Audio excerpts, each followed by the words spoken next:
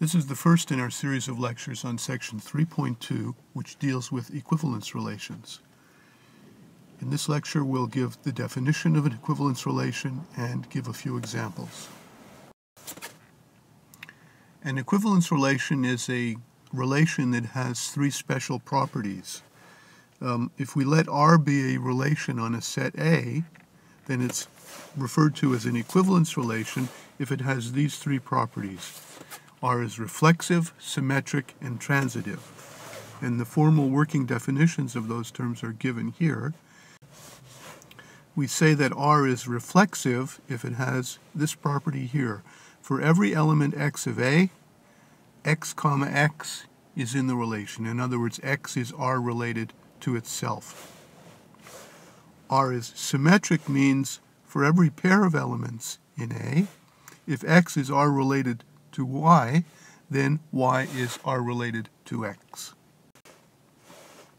And finally, we say that R is transitive if for any three elements x, y, and z in A, if x is R related to y and y is R related to z, then x is necessarily R related to z.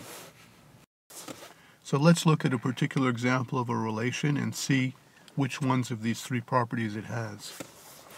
It's a relation on the set given by this, and here's the relation. So, is this a reflexive relation? Is it necessarily true that for any x in A, xx is in the relation? So, A consists of 1, 2, 3. 1, 1 is in there. 2, 2 is in there. And 3, 3 is in there. And therefore, it is a reflexive relation. Now, what about symmetric? Symmetric means whenever xy is in the relation, then yx is necessarily in the relation. So, look at 1, 2. Is 2, 1 also in there? Yes. And look at 2, 3. 3, 2 is also in there. And I think that covers off all possibilities. Therefore, it is symmetric. Now, what about transitive? Is it true for any pair of elements x, y, and z? If xy is in the relation and yz is in the relation, you notice that this y is a linking element. Does it necessarily follow that xz is in the relation? And I think the answer is no, because if you look at 1, 2, and 2, 3, 1 is related to 2, 2 is related to 3, but I don't think 1 is related to 3 because we don't have 1, 3 here. So therefore it's not transitive. We've produced the counterexample of 1, 2, and 2, 3 being in the relation, but 1, 3 not being in the relation. So since it doesn't satisfy all three properties, this is not an example of an equivalence relation. Let's look now at a more serious example. We're going to call the relation S, and it's a relation on the set of integers. xy lies in the relation if the difference x minus y is even. And the claim is that this is an equivalence relation on Z, and I want you to prove it. In order to prove it, you have to do three things. You have to prove that it's reflexive, symmetric, and transitive. So put your video on hold or on pause and see if you can at least prove that this relation is reflexive. Write a formal proof that it's reflexive.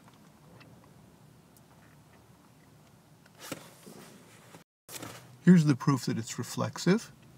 We say let x be an element of the underlying set, in this case Z. And now I have to deduce that x comma x lies in the relation. So that means I have to verify that x minus x is even. Okay, so here's the proof of that. Since x minus x is 0 and 0 is even, it follows that x comma x is in the relation, and thus S is reflexive. Now put your video on pause and see if you can prove that it is symmetric.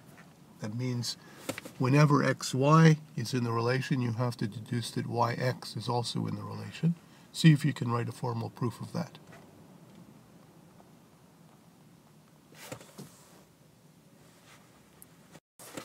So here's my proof that S is symmetric.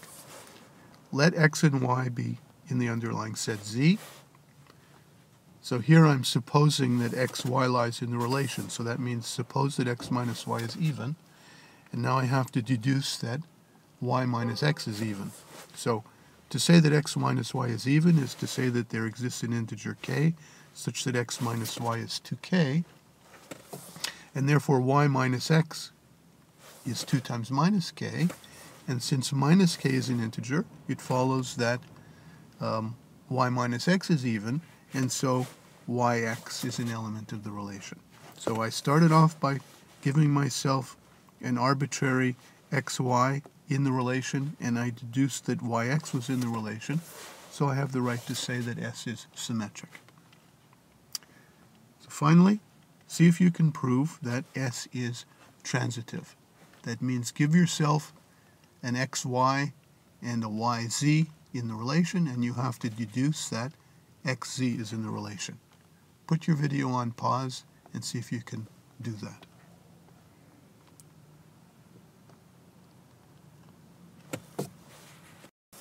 So here's my proof that S is transitive. Let x, y, and z be integers. Suppose that xy is in S and yz is in S. If you look down to the end of the proof, I deduce that xz is in S. So that's exactly what I need to do in order to show that S is transitive. So let's see how I do that. First of all, I explain what it means to say that xy is in S and yz is in S. It means x minus y and y minus z are both even. Now, if you look at these two things together, how can you combine those in some way to make a statement about x minus z? Well, if you just look at it, you'll see if you add them together, you're going to get x minus z. And so I guess it comes down to knowing that the sum of two even integers is also even. So that's what I say next. As we've proven on other occasions, the sum of two even integers is even. And so x minus z, which is the sum of these two even integers, is even, proving that xz is an element of S. Thus S is transitive. So finally, since S is reflexive, symmetric, and transitive, S is an equivalence relation.